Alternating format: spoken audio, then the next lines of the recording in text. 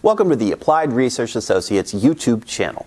This channel is designed to provide both information and perspective on challenges and perspectives in and around both physical and cybersecurity, and to educate you on ARA's complete suite of services around one of the major drivers of policy in the federal sector, the Interagency Security Committee, or ISC. Our topic today is the Design Basis Threat, or DBT.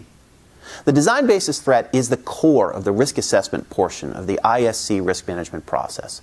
The Design Basis Threat Report, included in the core documentation of the Risk Management Process for Federal Facilities, Appendix B, establishes a profile of the type, composition, and capabilities of potential adversaries. It is an estimate of the overall threat facing federal facilities nationally across a range of undesirable events. It includes intelligence information, reports, assessments, and the most current crime statistics available. Now, the Design Basis Threat Report is reviewed and updated annually to ensure that the most current information is being presented.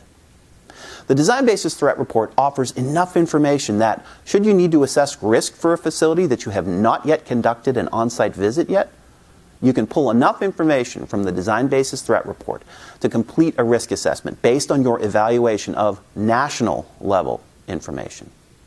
Applying the Design Basis Threat Report to your facility can be challenging.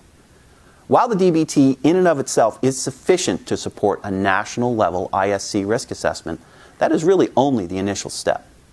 The ARA Training program is the only training program that is being offered today where you will be taught a specific how-to process to evaluate and calculate a facility-specific local value for threat, vulnerability, and consequence, supplementing the national information available in the Design Basis Threat Report.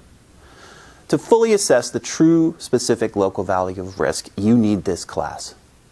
The ARA process meets all the criteria to be credible, reproducible, and defensible, and is based on national standards such as HSPD 7, PPD 21, the National Infrastructure Protection Plan, or the NIP, and the ISD standards themselves.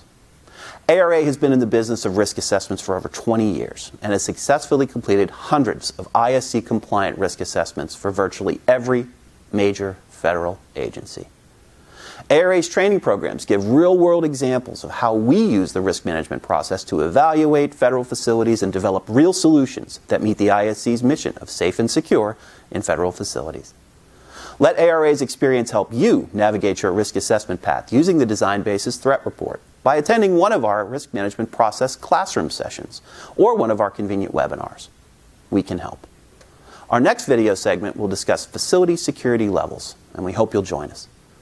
For more information, visit us at www.ara.com/ISC or contact us at isc@ara.com. Thank you.